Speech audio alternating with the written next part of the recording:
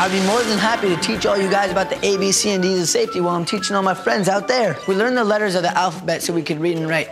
We need to know the A, B, C, and D's of safety so we could be safe. Let's begin with the letter A. I know. A stands for R. Hello? Oh, she doesn't hear me. I know what to do. Say R. My mommy is lost. Your mommy's not lost, you're lost. A stands for ask for help. Great job, Lizzie. It's always safer to bring a buddy, a friend, a brother, or a sister with you when you go places. Bring a friend. Hold on, Penny. You need to check first with your mom to see if she wants you to answer the phone. Check first. Okay. Okay touches make us feel warm and nice inside. What if you're being tickled so hard that you can't breathe? Or what if tickling makes you feel uncomfortable?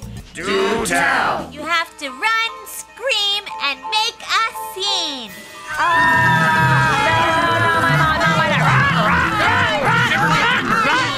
Good job, everyone. You guys are great. You're ready to be safety kids just like me.